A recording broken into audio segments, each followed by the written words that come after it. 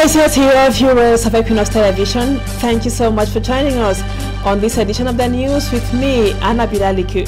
Right away, we begin with our major stories. Shock and consternation in the Nous division of the West region as 6 members of the same family all died.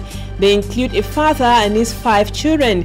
They all died after consuming a substance which turned out to be poisonous. We will be telling you more in this edition of the news. Plus, at what stage is the Martinez Sogo murder case after prime suspects Jean-Pierre Amogu Belinga and Co. have been sent to the Kondegi maximum prison? A legal mind simplifies that for us in this newscast, so stay with us.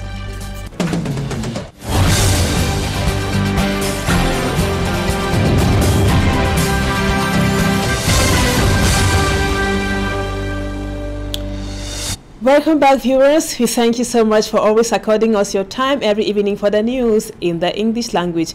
We just told you the headlines that 5 children belonging to the same family, the children and their father, have all died after consuming a concoction in Kwoptamo. Kwoptamo is a subdivision in the Nous division of the West region. The person who gave the medicine or the substance to the head of that family has also been arrested by security forces.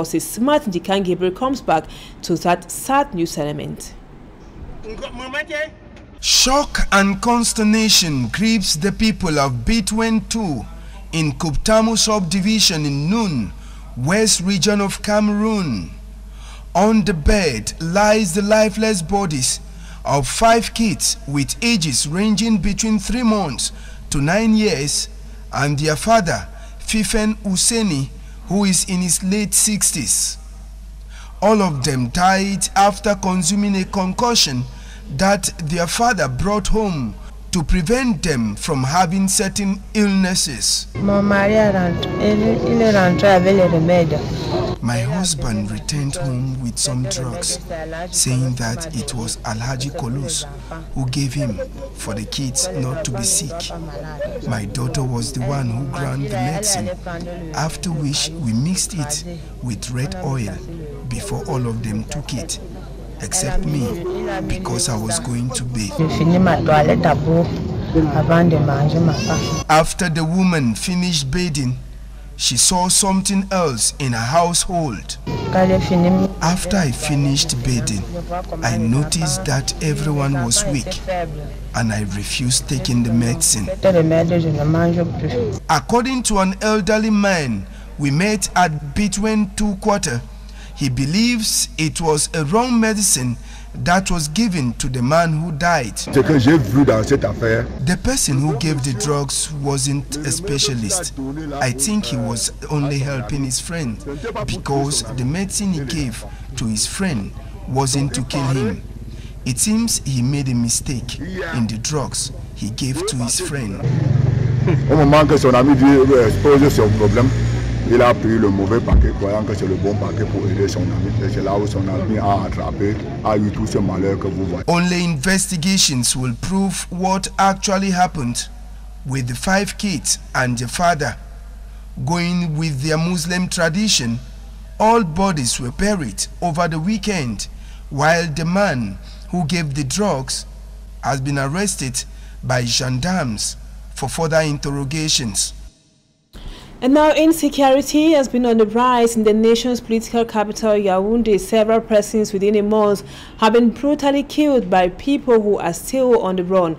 Innocent Asa now tells us more about the rising insecurity in the nation's political capital, Yaoundé. As the presence of police stations and gendarmerie brigades in locality in the 10 regions of Cameroon, insecurity still rises alarmingly, with people murdered on a daily basis. Shockingly, most of these killings happen in the capital city, Yaoundé. Many thought would be the safest of all the regional cities. The assassination of journalist Martinez Zogo in Ebogo in January, after being kidnapped in front of a gendarmerie brigade, still shocks and remains a misery to many. While the population focused on condemning the gruesome murder of the media guru, demanding for justice to be served, unidentified assassins 17 days after attacked and assassinated on Thursday night, February 2nd, Reverend Father Jean-Jacques Ola Bebe in Yaoundé. The body of this priest of the Orthodox Church was found in the Mimbo Man, a Mombo neighborhood around 10 p.m. not far from his home. Not as mutilated as Martinez Zogo, the journalist priest was quickly recognized by his family and journalists. Reverend Father Jean-Jacques Olabebe led a road crusade against the social injustice and the looting of state financial resources. On March 1, Reverend Father Olivienta Ebode was murdered in disturbing circumstances. His assassins reportedly dumped his body somewhere in the town of Obala before taken to their heels. Another heart-piercing murder case was that of Marie-Florence Kwadif, a Cameroonian nurse working in Paris, France. She was murdered Monday night, February 20 in Yaoundé, around the highway leading to the Simalen International Airport. Her body showed evidence of physical violence, including several stab wounds. Her car in which she was driving was taken away by her killers. On Friday, March 3rd, 2023 at about 1 p.m., the lifeless body of a man wrapped in a bag was discovered in Komkana, Yaoundé. For close to 2 months now, city dwellers in Yaoundé have been living in fear because of numerous cases of murder. Faced by these ugly killings, which are becoming a new normal in neighborhoods, many people keep pressurizing the forces of law and order to watch over the population, especially those in Yaoundé, better. Hopefully something is done to protect the population better, not only Yaoundé, but across the national territory. And now, several internally displaced persons from the northwest and the southwest regions living in the west region and the littoral, respectively, decry their deplorable living conditions. Many of the victims say they are now unable to attend to the needs of their family members. They are urging the government to put an end to the crisis in the northwest and the southwest so they could return to their homes. Immaculate Fogwe tells us more about the challenges faced by some of the victims of the war in the northwest and the southwest regions. Since the escalation of the armed conflict in Anglophone Cameroon, characterized by violence, abductions, sexual violence and imposed lockdowns, many families were forced to move to other regions where there is relative calm. However, these affected families are encountering lots of challenges in their new locations. Majority of the displaced, who are women and children, have become vulnerable due to their poor living conditions. I left Bamenda 2 years ago and I am now living in Melong. I am facing challenges paying my rent, providing food for my family, and equally sending my children to school. Due to numerous ghost towns, I was unable to go about my regular activities while in Bamenda. My kids were equally unable to go to school. Chez nous, à Bamenda, parfois, tu comprenais que les premières difficultés que nous rencontrons. Having a house here is a major problem. I left Cambe for Melon. Feeding my family is extremely hard for me. Et ensuite, comment se financer, par exemple.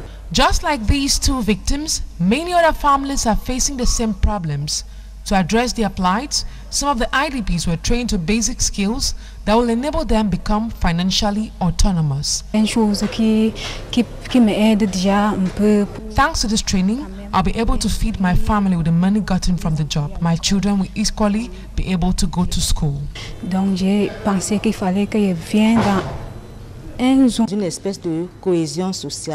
The living conditions of most of these IDPs is deplorable, so we thought it necessary to teach them some basic skills that will enable them become financially autonomous. In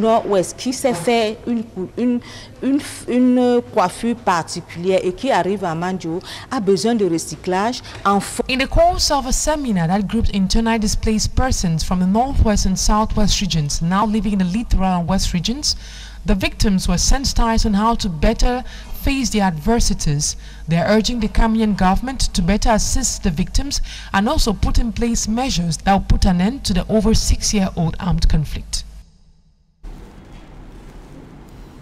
And now, after some prime suspects of the Martinez Zogo murder case were sent to the Kondengi maximum prison, the international press has been taking interest in that verdict. Published in French, English, and Spanish, international news organs didn't keep calm on the indictment of suspects of the Martinez Zogo murder case.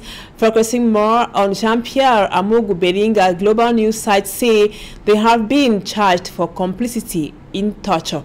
For me, Armstrong Sander completes the story for us. The international press got to work immediately after the accused were charged and sent to the Kondengi maximum security prison on a pre-trial detention in Yaoundé.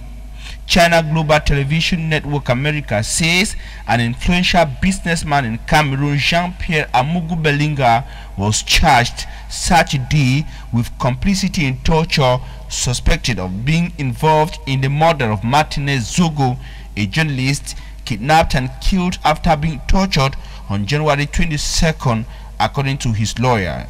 In French, Afrique.com says Jean-Pierre Amogu Belinga begins his stay in prison on the Martinez Zogo assassination case. Influential French newspaper Le Monde says an influential businessman accused of being involved in the assassination of journalist Martinez Zogo has been charged with complicity in torture. Le Monde, in its lead-in, went further to say that late Martinez Zogo regularly accused Jean-Pierre Amogu Belinga in his radio program Embouteillage in Yaoundé. On its part, Jeune Afrique reported that Justin Dawe, Amogu Belinga, and Maxime Eko have been charged in connection with the assassination of Martinez Zogo. Jeune Afrique goes further to precise that the trio were charged on Saturday, 4th March 2023, for having played a role or more in the kidnapping and killing of Martinez Zogo. Jeune Afrique further reported that Bruno Bijang and Etondi Swe, on their part, were released on bail. The new twist on the Martinez Zogo affair also featured on Radio France Internationale RFI, Spanish news organ La Nation, LSI Africa, Force International, and TV5 Monde.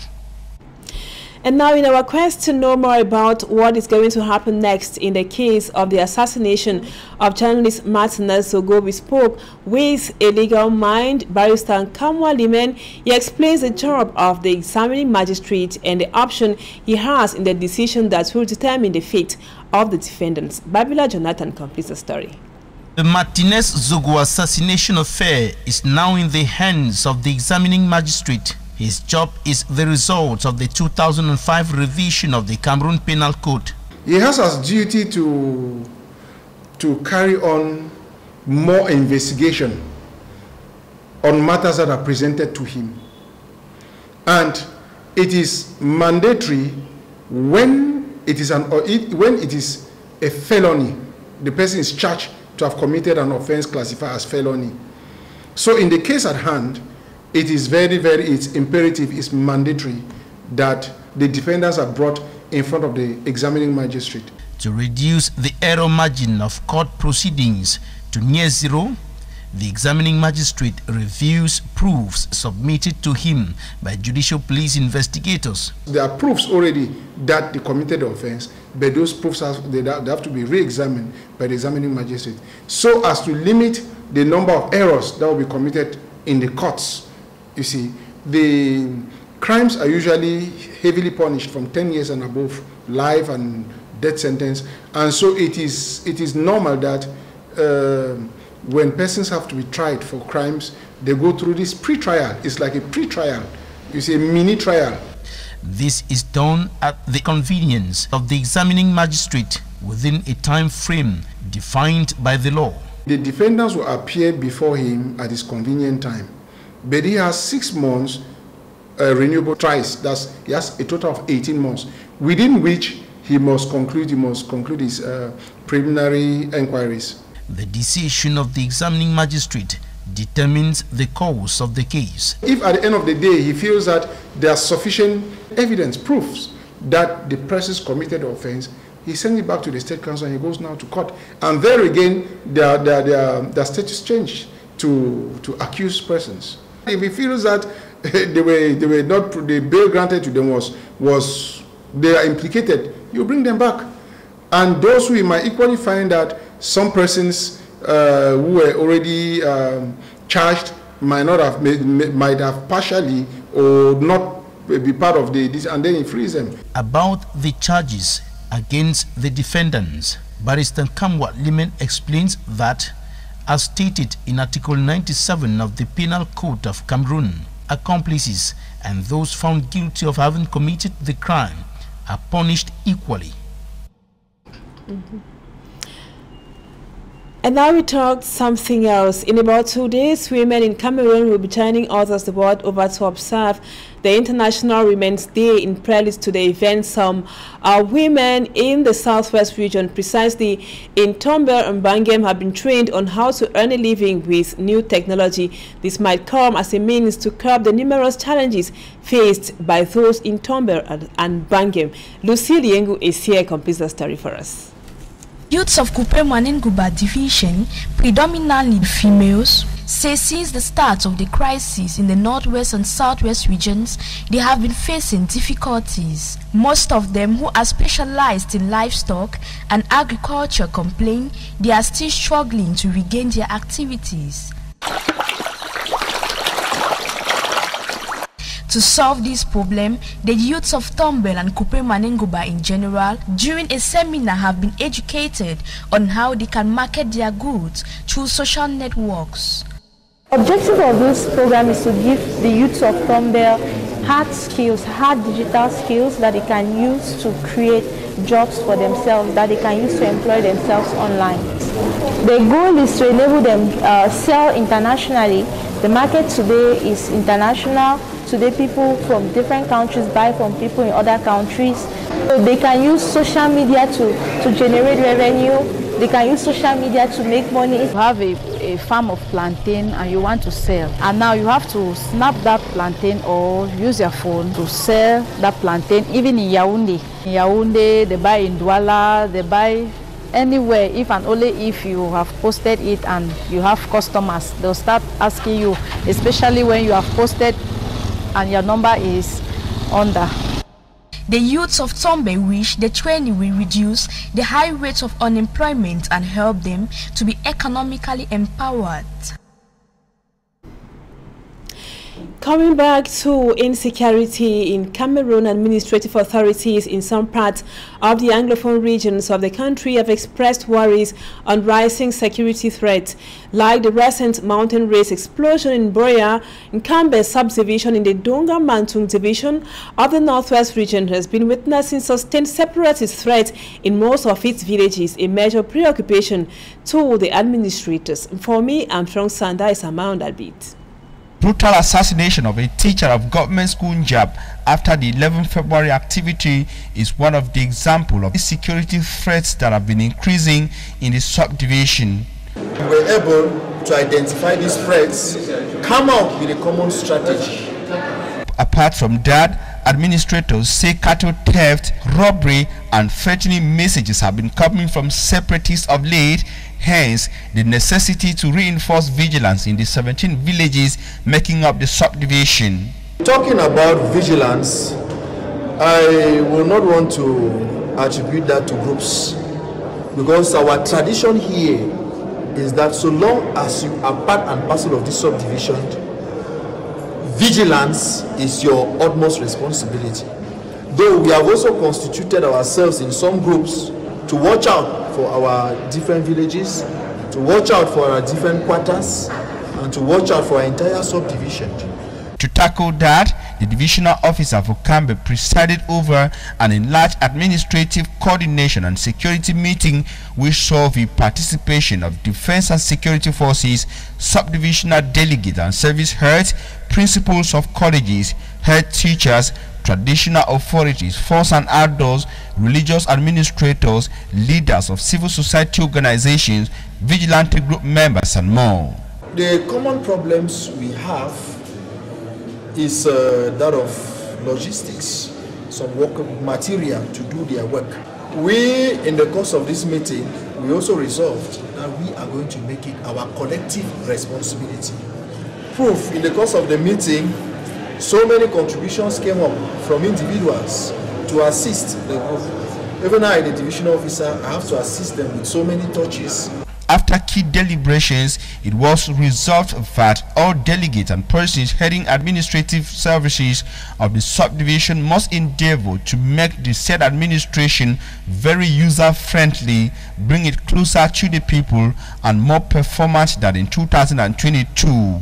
On a security plan, participants unanimously agreed to step up vigilance more than ever before. Traditional authorities on their part resolved to maintain collaboration with the administration, defense and security forces to keep their respective villages calm and serene. And now we take you out of Cameroon. France's President Emmanuel Macron ended his tour of Central Africa in a diplomatic drive to test a new relationship with the continent as anti-French sentiment runs high in some former colonies. He landed in Gabon, Angola, Congo, Brazzaville, and the neighboring Democratic Republic of Congo, where he had talks with the country's president. Details with Mala Glory. The French President Emmanuel Macron arrived at the Democratic Republic of Congo in the grip of a rebellion in its eastern part, warning it must not become the spoil of war. Macron announced that France will release an immediate contribution of 34 million euros in humanitarian aid to cover the immediate needs of the local population in terms of food, health care and sanitation. The air bridge will link with Goma, the capital of the Democratic Republic of Congo, eastern North Kivu province, where fighting with the rebel group M23 has displaced more than 600 people. France has previously joined the United Nations, Congo and other countries in accusing Rwanda of supporting the M23, but Macron was asked during a news conference in Kinshasa to condemn Rwanda. Libreville, Rwanda, Brazzaville, Kinshasa. French President Emmanuel Macron ends his tour of Africa as he tries to shift French policy on the continent away from military involvement. This is his 18th presidential trip to Africa. It comes at a time of ever-increasing competition from China, Russia and other growing resentment of the close economic ties between France and its former colonies, which some sees it as a continued exploitation. Macron also aims at reorienting French support to focus more on training and technical backup for African armed forces. Meantime, there have been an anti-French demonstration in the Democratic Republic of Congo ahead of his visit. Furthermore, opponents of Gabon's president Ali Bongo Ondimba and Democratic Republic of Congo's President Felix Tshisekedi have been complaining that Macron's visit could be read as interference to bolster the image of these incumbent rulers in what is an election year for both